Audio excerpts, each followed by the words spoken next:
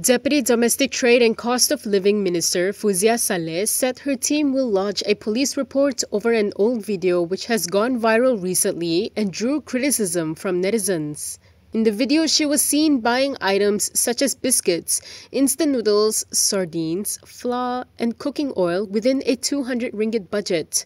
Fuziah told Malaysia Kini that she believes that it is a deliberate attempt to spread misinformation on the issue and is politically motivated. She said the way the attack is organized seems very concerted. She added that her team is working on the police reports and they are identifying the origin of the attack. The video, which had gone viral, was actually shot in July when the Community Communications Department had to modify a controversial infographic regarding the cost of living following online backlash. The infographic had stated that a family of 4 can survive on less than 400 ringgit worth of groceries per month, and a single person would spend just over 200 ringgit per month.